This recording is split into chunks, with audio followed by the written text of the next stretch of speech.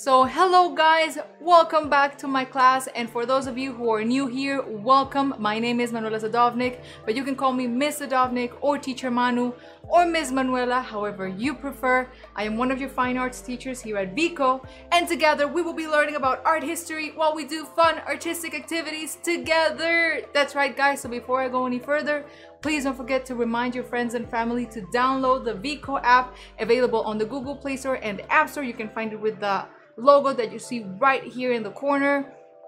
Let them know about the amazing after school programs that we have here to offer you guys, not only fine arts but also yoga, ballet, guitar, piano, Spanish, Chinese story time, magic, and so much more. And we also have a social feature. What does that mean? Well, you have the possibility to customize your own profile picture, like post pictures, comment on other people's pictures, give them a like. So, you know, let them know about all of this so we can grow as a community, have a lot of fun here together, and learn something new every day. You know, there's, like vast possibilities for you to expand your knowledge in many areas. So take advantage of that. And we have very awesome teachers. So like, take my word on it because it's gonna be amazing, okay?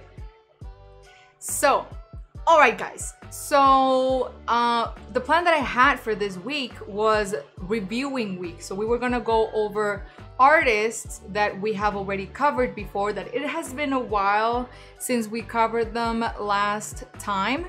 So I thought that, it's been a while, so it's always good for us to go over their work again.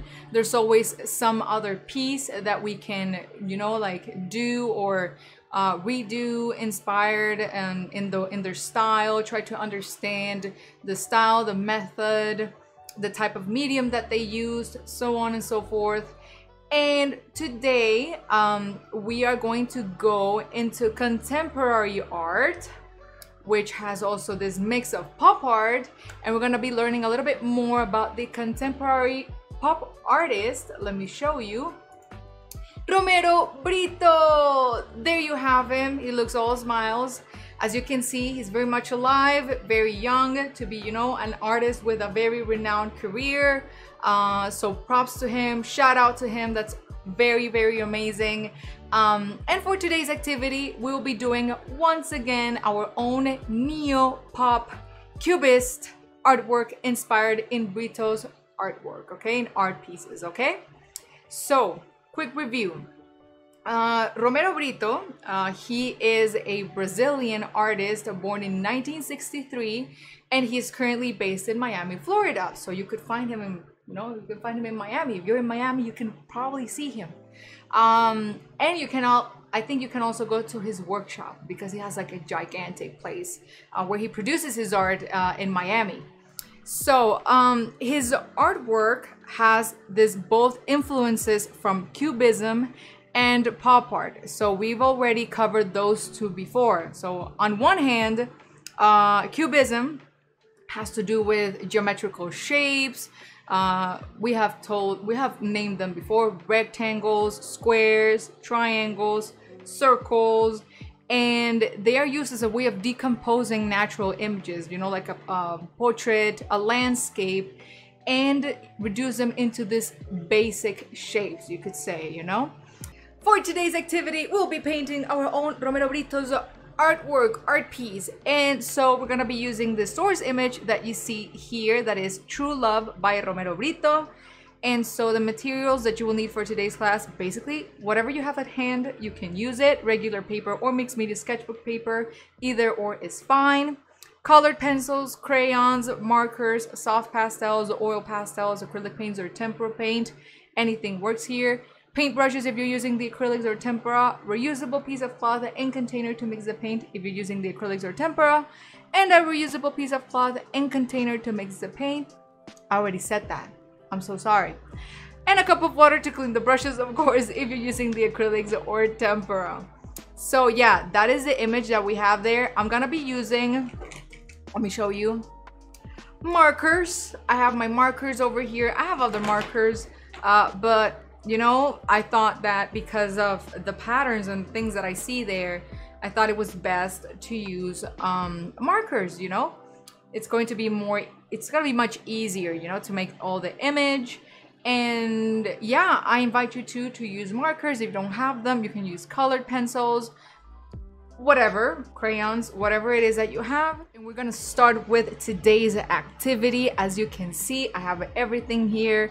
I don't have everything prepared, but I want to pick up like the markers that I see right off the bat here, you know, like on my, whoops, I had my brush here, my hairbrush with me.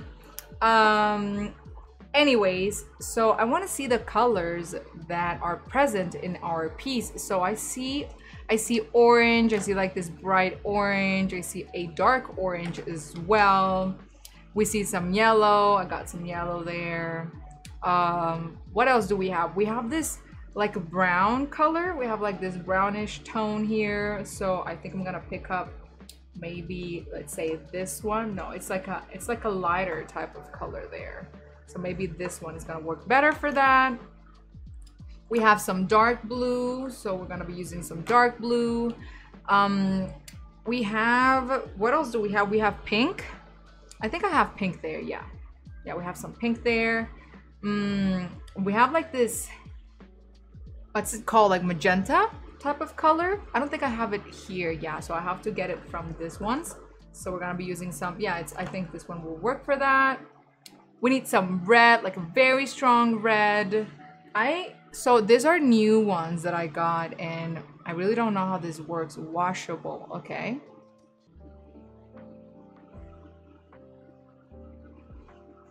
But you can see that he adds a lot of things, and it's a very interesting exercise, you know, doing patterns such as this one. It's very, very interesting. And we also have, which one? This one also has some lines here, but I think I'm not gonna do the lines. I'm gonna do the lines with, I'll show you in a moment how we're gonna do those. We have to do the ones here from the leg. One of the legs has these lines here. We have to make them thicker, okay?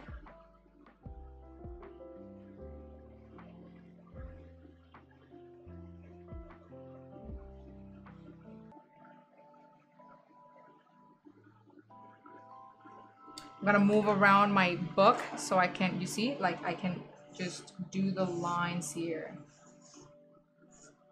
very easily.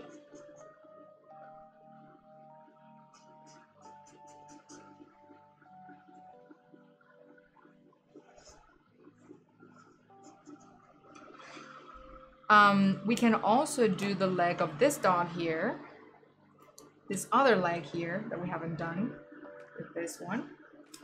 Not this one. Not that one. What was that? That color. Really don't like it. Maybe this marker. Maybe this one will do. But I think the line's gonna push there. Oh no, it actually covered it. Oh, thank God. Because that was a no-no right there.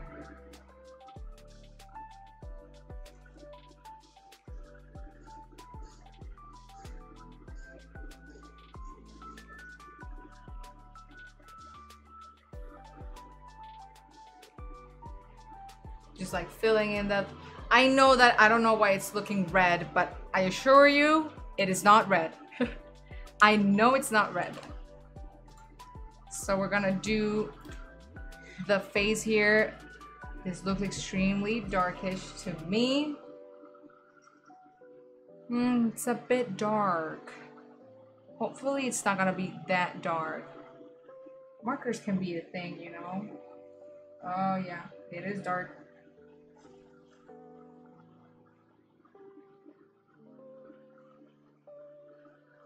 It actually looks a bit grayish. Yep.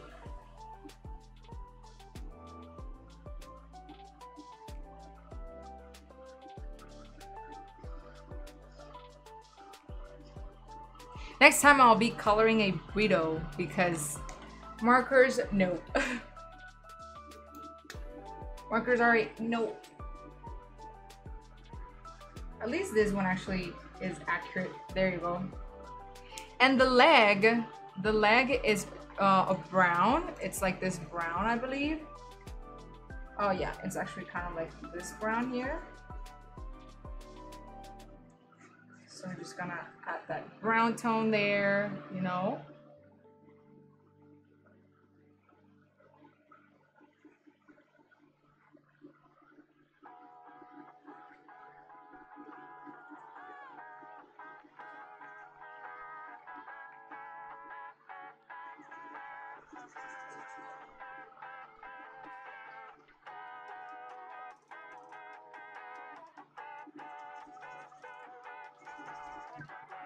There you go. So, oh, actually, should I make the hearts? I should make the hearts, right? I should make the hearts, like some of the hearts.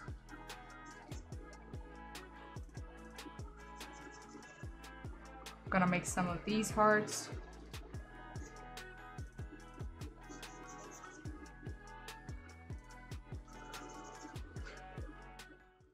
Gonna do them like all black because I don't have the markers for that. But yeah, we were able to finish it. Oh my god, I'm so happy. I'm so glad. Here it is, you guys. This is the final result. I know that we really went over the time, but this is the final result that we have for today's activity. I hope you guys really enjoyed this class, that you really enjoyed the process of it. I know markers sometimes can act this way, just so you know, but it is all about exploration, that we get to know our materials, we can explore the mediums and then use them in our favor, you know, like it's all a matter of just exploring and learning about it, and you will be able to do something amazing out of it. Okay, you guys, so here you have the final result of our little beautiful dog with markers. So guys, I hope you really enjoyed today's activity, that you had a lot of fun. Don't forget to remind your friends and family to download the Veeko app. Yeah, don't forget to remind your friends and family to download the Veeko app, available on the Google Play Store and the App Store. Let them know about the amazing after school programs that we have here to offer you, so you can join me into doing something as amazing as this. It looks very cute. Oh my god, it looks very nice actually. So yeah, tell them about all of these amazing after school programs, as well as the social features that we have here in the Veeko app. You can download it from Android or iPhone, doesn't matter, iPad. And yeah, don't forget that I'm here on Mondays, Wednesdays, and Fridays at 7 p.m. Eastern Standard Time. So I'll be waiting for you on my next class. Hope you have a great rest of your day. And once again, I'll see you on the next one. Okay, guys? Bye-bye. Take care. Don't forget to download the Veeko app, available on the Google Play Store and App Store. Click below.